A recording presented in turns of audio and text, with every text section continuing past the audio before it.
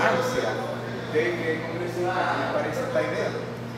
Bueno, pero ese es el deseo del senador. Pero el senador sabe que hay un impedimento constitucional y ese senador además, si es del PLD, ¿es del PLD?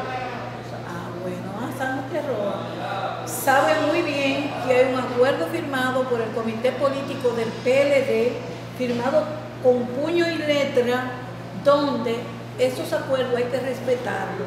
Pero si él encuentra que es poco los acuerdos firmados por el comité político, al que todos debemos respetar y por lo menos nosotros creemos en que eso toma decisiones y que los respeta, son sus decisiones, si fuera poco para él, les recordamos que la Constitución que se impone a todos, que es la ley de leyes, prohíbe la reelección. Y es un impedimento constitucional que hay. Entonces, ese es su deseo, pero una cosa es su deseo y otra cosa es la realidad que vivimos en el día de hoy, donde todas las encuestas en este país dicen que más del 70% al día de hoy rechaza una modificación a la Constitución.